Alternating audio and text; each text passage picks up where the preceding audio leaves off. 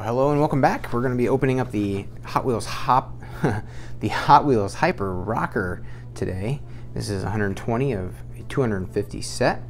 Special feature, they should be able to have adjustable tires that can go up and down. Not sure if it stays that way or if they just bounce, like with shocks.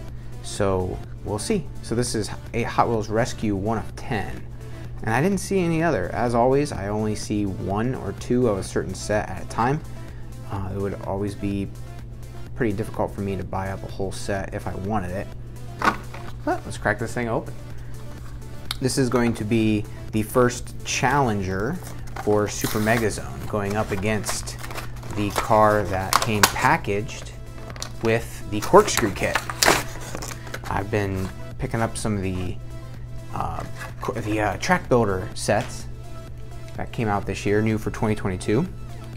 Okay, so we can see here that the rear wheels have some room here. Let's see if they click up and down. Ooh. Well, they certainly don't seem to want to do that. Oh, yeah, there's just okay, so they are not adjustable, they just have a little bit of spring. That's not really what I expected based on the image. So that's the special feature, that they have a little bit of give. I guess, I guess that's the special feature.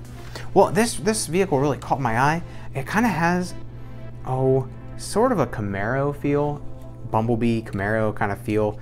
But of course it's jacked up, and it's kind of a hybrid truck sports car thing. I mean, it is certainly not very practical if it was a real search and rescue vehicle.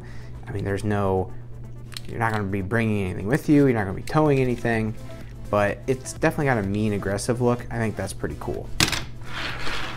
It rolls nice. This is metal up top, die-cast, and plastic bottom.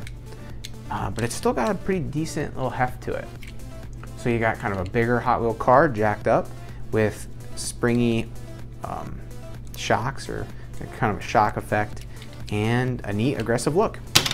So this one's definitely a winner to me.